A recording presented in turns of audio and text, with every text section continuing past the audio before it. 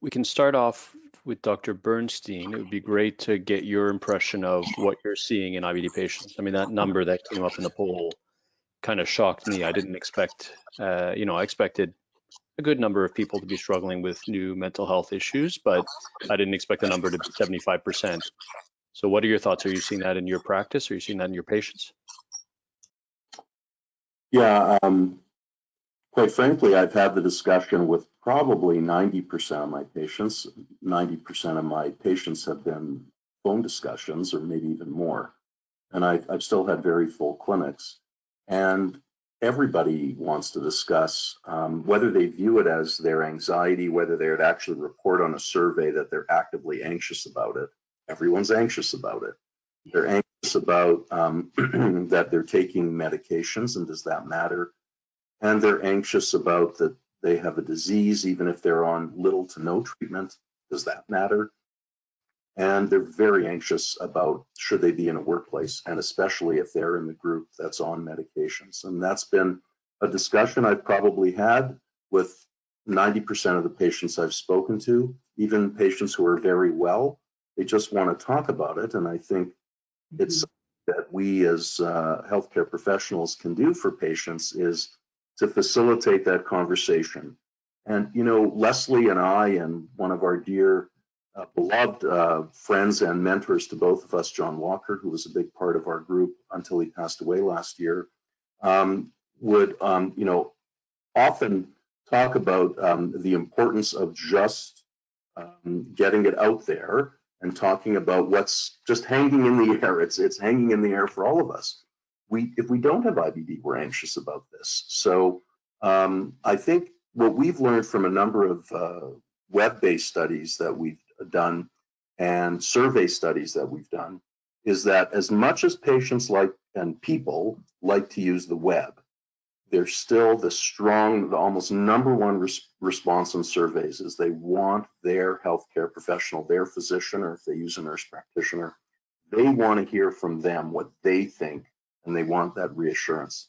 So everyone out there, if you're a patient or a concerned friend or parent, have that conversation about exactly what your concerns are, because I can assure you that your physicians already had that conversation 100 times already. And that brings Can I just say one other thing, Eric? One thing I would tell patients and parents and people out there to get involved with is one of the remarkable things we've seen in this COVID epidemic around the world, but including in Canada, and especially in Canada, because I think we as Canadians are really good at this. People are getting involved in helping other people. So they're delivering meals, and they're just doing a lot of incredible things to help their fellow human. And they're going to shelters where they wouldn't have gone to shelters before, but even just their older friends and neighbors, they're getting them groceries, they're getting them food. Another way to be useful and feel that you're turning this into a positive is to participate in research. If you're an IBD patient and people like the 4 people on the screen right now are calling with an email or a survey, there's a lot of satisfaction in knowing that you've helped to expand the knowledge that Leslie just translated to us. It's got to come from somewhere. So participate. There's a wonderful national study that the 4 of us are involved with, and Crohn's and Colitis Canada has been a big supporter of, called Imagine. And in that Imagine, long before COVID, it's been ongoing for a few years. It involves about 10 centers in the country and possibly up to 15. It's being led by Paul Moyetti and Ida Fernandez out of McMaster, but we're all involved.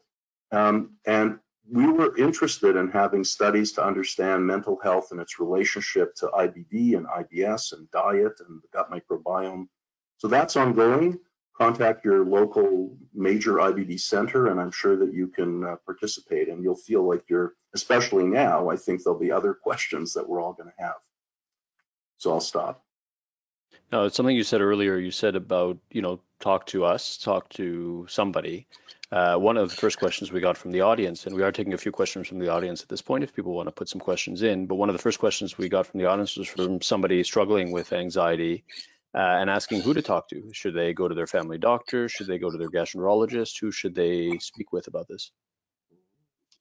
Well, I'll take that first, and then of course I'll pass it to Leslie because she's the one on my speed dial when struggling with this. And of course, Leslie and I have been working together for over 25 years, and we overwhelmed her with a gastroenterology-related practice. There's just not enough mental health resources around. I think that you should speak to whoever you can access or trust the most. It's true that some people feel they get kind of short shrift from their family doctor at times and may not feel the confidence to discuss certain issues with them. They may feel they get short shrift from their gastroenterologist who's counting the number of bowel movements they have and do they have bleeding, and then they sort of never stop to say, how you doing otherwise? On the other hand, if your gastroenterologist is somebody who you really have a deep relationship with because you really hashed out the complexity of which biologic to start, and your gastroenterologist has seen you, potentially at your worst if you've got IBD, you've been sick, you've been coming out of surgery, you may feel that you trust him or her the most to have the conversation. And especially if a lot of your anxiety is about IBD and your IBD medications. Many of us have been on these, international and national calls and webinars discussing what the issues are. So we really have, I think, a common thing to discuss. The other question, and Leslie, I'll put it over to you, about people really have anxiety or depression and they really do need help and they really want a healthcare professional. They really want to go beyond a web because they're those people that want to see a real human and talk to them, and they want to get information beyond reading on a website what could be good or bad. What would you have to do? Well, I mean, often, as you said, starting with your family doctor, your gastroenterologist, because they can sometimes be the link into some of the other mental health resources. Most often hospitals will have outpatient departments with psychiatry or psychology. I do know that provincial governments and the federal government are paying attention to the fact that there are increasing mental health needs throughout this pandemic. People who weren't anxious before are getting anxious now. And so, each province is a little bit different with how they've responded to that, but many of the provinces have looked at ways to increase those supports. People's employee assistant program, if they're working, they often have an employee assistant program through work that connects them to counselors who may be able to help work through that, or have extended health benefits that help them to link with, let's say, a psychologist in the community. So those can be some aspects as well. Canadian Mental Health Association, an organization called Anxiety Canada, while they don't necessarily have counselors per se, they often have in their local chapters, they've often got kind of mental health resource guides that also help you to find your way to some individuals who may be able to help you. Some of the provinces are doing more with what are called online mental health therapies. And while that can help you to work through some of the tools that you might use, there's something pretty important about talking with a person. And even starting, as Charles was saying, starting with a trusted family member or friend, because sometimes just being able to say out loud what you're struggling with and what you're concerned about, and having that response back, and sometimes even that problem solving back, can go a long way. But sometimes it's more serious than that, more